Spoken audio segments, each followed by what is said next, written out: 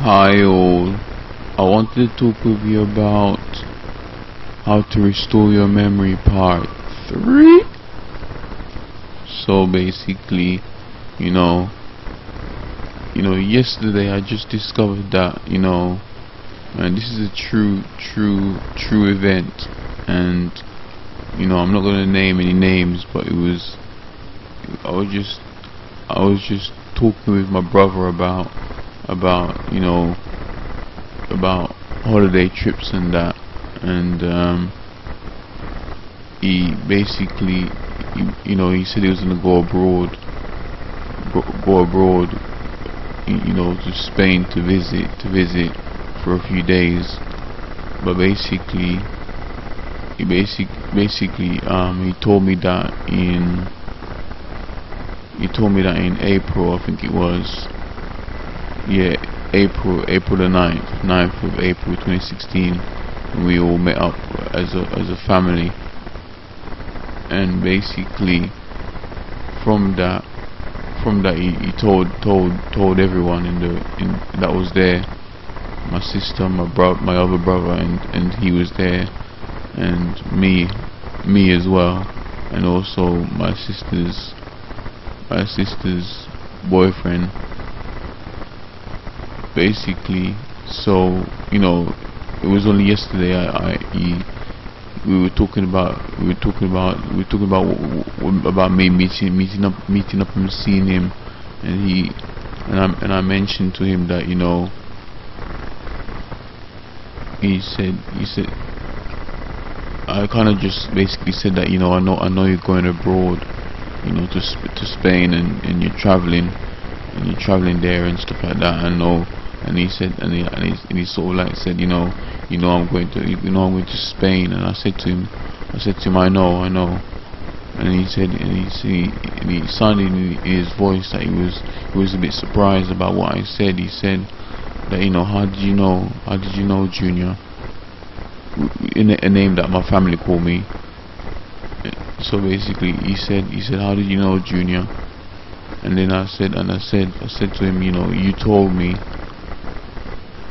And not just that, but moving on from that, I would say, the mere fact that my brothers are 10 years younger than me, and I'm like 33 now, age 33, double three. So memories like that should be the other way around. It should be the other way around. I'm the one that's supposed to be having things that slip my mind, and things that I can't recall, and things that I've lost what to do, sort of thing. But the thing is about me is that what I do is to restore my memory is that I choose not to use the word I forget or I forgot. I try not to use that. I try not to accept it as who I am. I don't seep into my memory, into my identity. I don't use it in my normal language. That's the thing as well. For example, you don't have to look far in the Bible where it talks about I know the Bible uses the word memory. Remember this, remember that, remember this. A lot of people in the Bible, real people, I will add, real people in the Bible use the word memory. Remember this, remember that, and that's another word I don't use. Remember this. I don't really use the word I remember. I don't really use that either. I remember this, I remember that. I used to use it a little bit when I discovered this restoring your memory thing. I did use it a little bit, but I don't really use it at all. And yeah, so also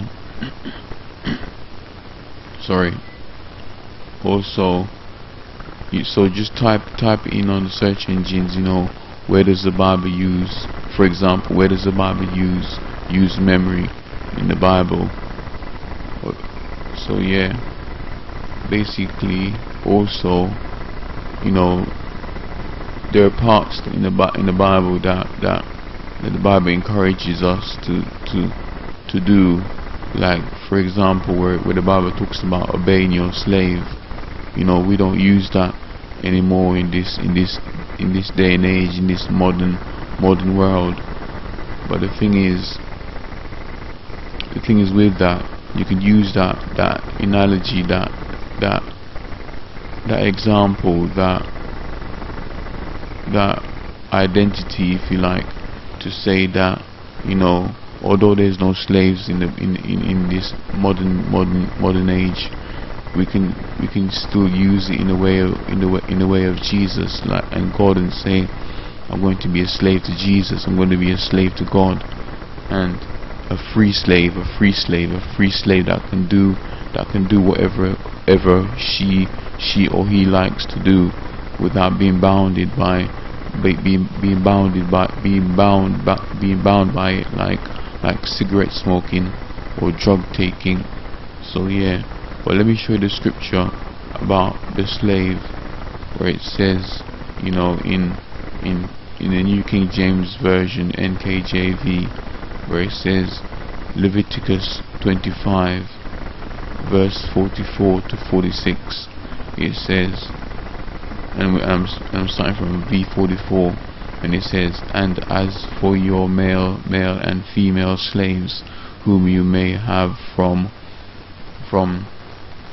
the nations that are around you, from them you may buy male and female slaves.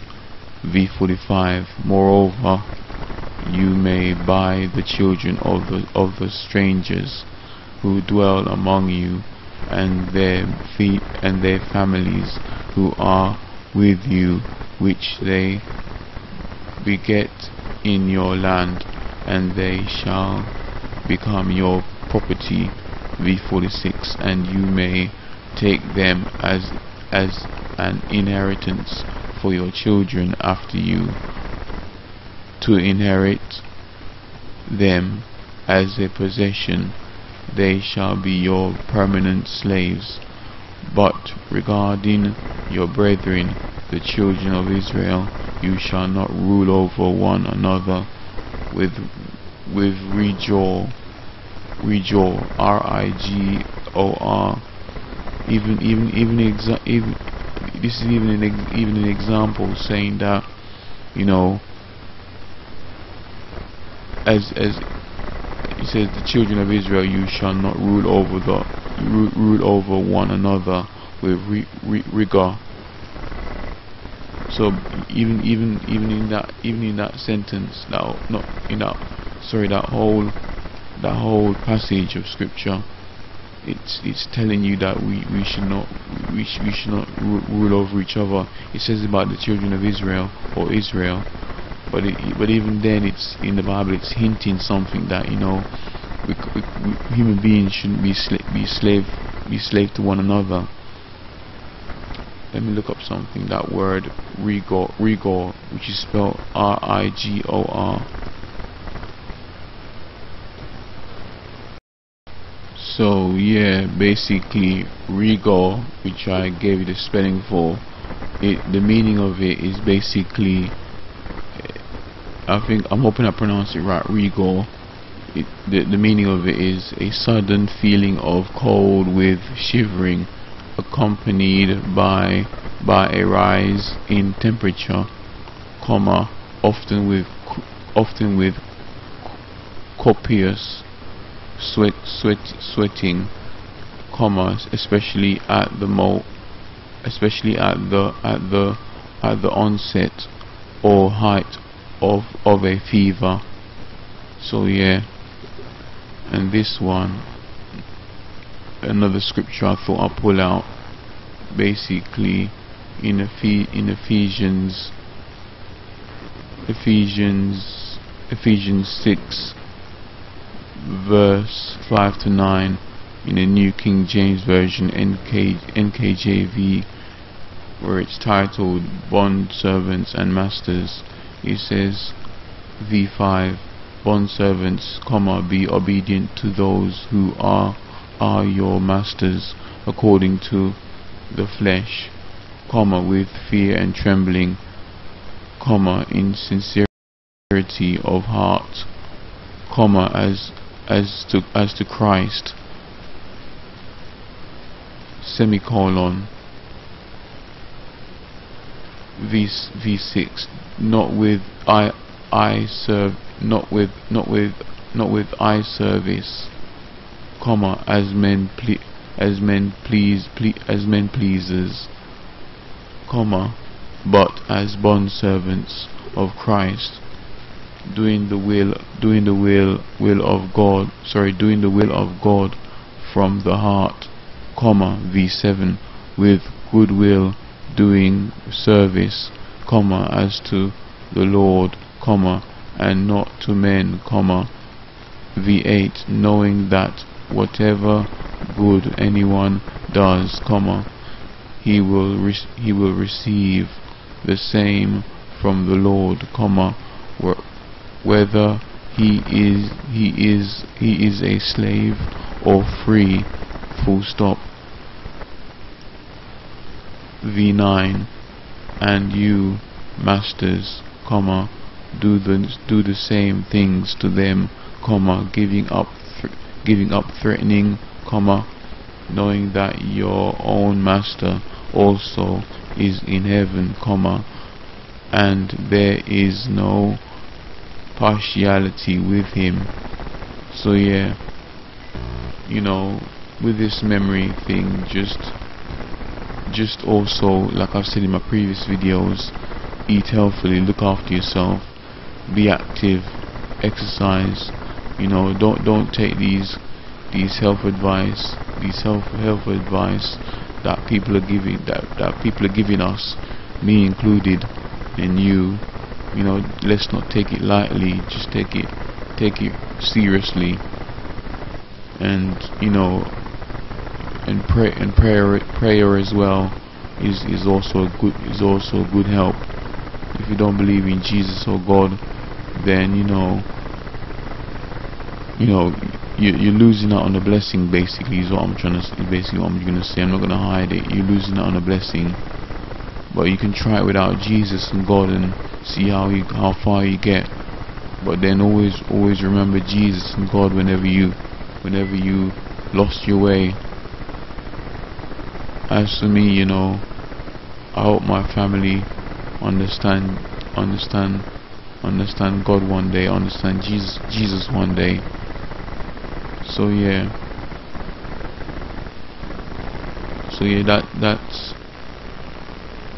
that's really all I have to say in this video. So God bless, take care, and peace be with you. Bye for now.